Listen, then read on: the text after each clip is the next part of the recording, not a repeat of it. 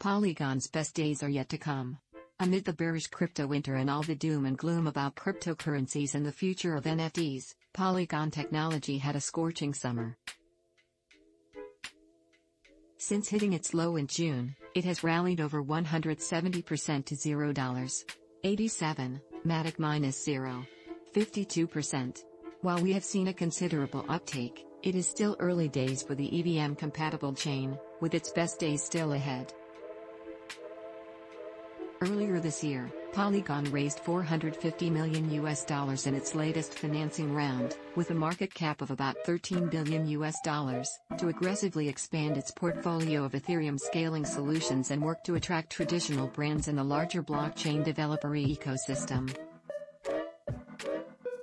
This financing round was led by Sequoia Capital India and included big names such as SoftBank, Tiger Global and Animoca Brands, amongst 20 others. They have since made good use of their funds.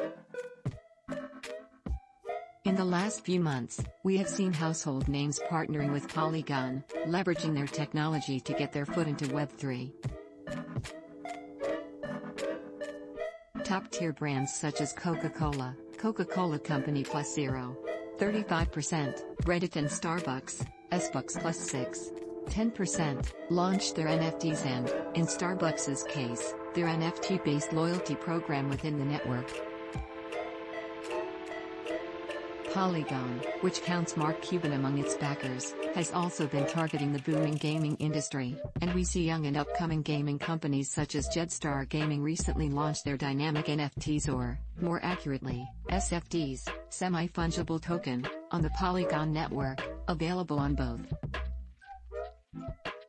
Clearly, we are still in the midst of a bear market, and most cryptocurrency projects, including Polygon and JEDSTAR Gaming, are still down from their all-time highs.